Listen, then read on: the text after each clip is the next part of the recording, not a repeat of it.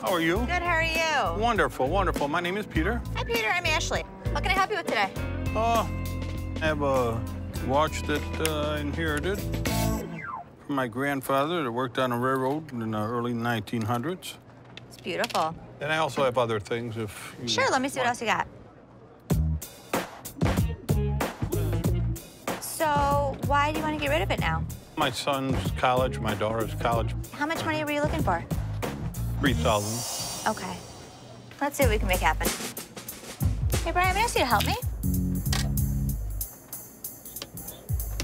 About 2,400.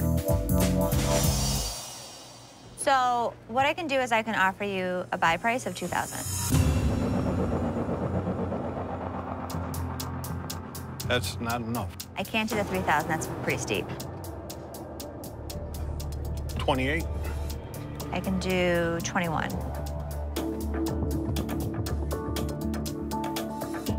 25 is the least I'll go.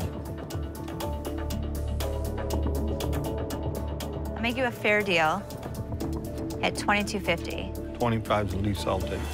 That's where I'm at. Okay. Thank you so much for your... I'm giving you a gift. $2,400. Final offer.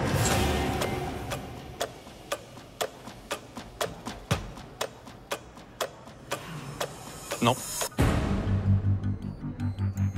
Really? Why didn't I get that in the beginning, that offer? Do you know where you are? You're at a pawn shop. I know that. I realize We that. negotiate. This is correct. Okay. But I appreciate it, though. Thank you, ma'am. Have a good day. Okay. Thank you so much, Ashley. Anytime. Have a good day now. I'll have a great one.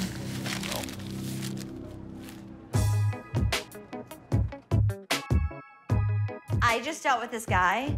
He gave me 2 ounces of gold, and he wanted $3,000, okay? I was at $2,000. He went down to $2,500, and then I finally met him at $2,400, and he goes, nope, I don't want it. I was actually on the showroom floor. You treated the guy like crap, and you lowballed him right off the bat. Oh, I did not lowball him, Seth. Well, obviously you blew the deal, didn't you? You know what, Seth? Why did I even come in here? I don't know. I'm still trying to figure it out. You know what? I don't even need to talk to you about this anymore.